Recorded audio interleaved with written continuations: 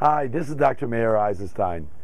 I have lost 98 pounds using the Home First Metabolic Syndrome and Weight Loss Clinic HCG protocol. And many of the videos that you will see following this are ones when I was in the early parts of the program. I just want you to know that's still me. It was just me a little bit bigger. Why is there a vitamin D problem in our society?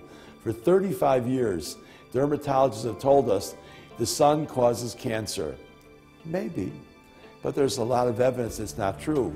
We have more skin cancer than ever, and we are in the sun less than we were 35 years ago.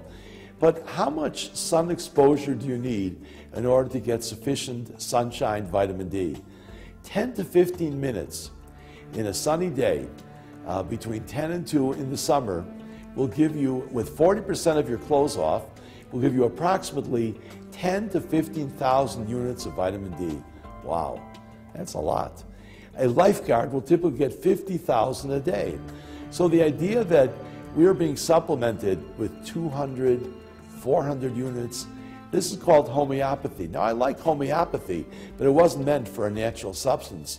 There are many studies that now show that much of the chronic illness in our society, high blood pressure, high cholesterol, cancers, lymphomas, heart disease, diabetes, colds, flus, these things are rampant in our society and growing out of control, may be related to the low vitamin D levels in our society.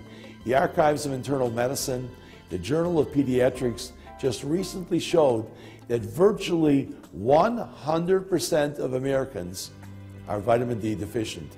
Now, this is a plague around the world, and many organizations are looking to rectify this, but doctors are still slow to change. They're slow to change how much vitamin D we should be taking. Get your vitamin D level. Make sure it's above 60. Most people in this country are in the low 20s. Now, the question is, why are they that low? Why are doctors worried about this? We thought the only benefit that vitamin D had was for rickets. In order to eliminate rickets, you need approximately 17 or 18 nanograms per ml.